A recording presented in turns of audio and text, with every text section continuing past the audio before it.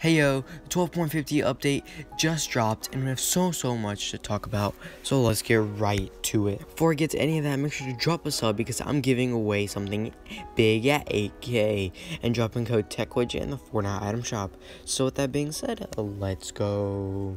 Very excited for this first thing Epic Games dropped. It's the best update so far. The 240 FPS is now acting like 60 FPS. If you don't know what I mean, do you know when all the pros complain this is controller aim assist? They're not talking about console 60 FPS. They're talking about pros that connect a controller to a PC and they have like hacked aim assist on there.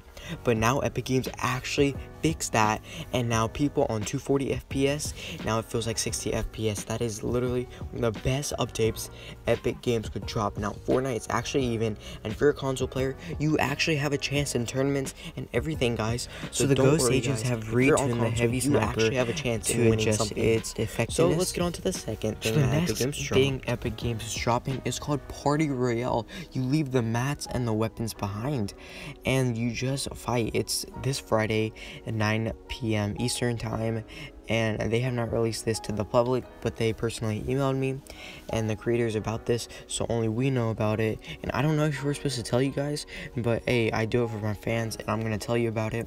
It's a game mode, or it's gonna be a tournament this Friday at 9 p.m. Eastern time, so make sure to be there. I'm probably gonna be streaming it, and that is really all Epic Games dropped, and I'm so stoked that console players actually have a chance now. So let's go and say RIP PC. If you play on PC, I have no hate towards PC players.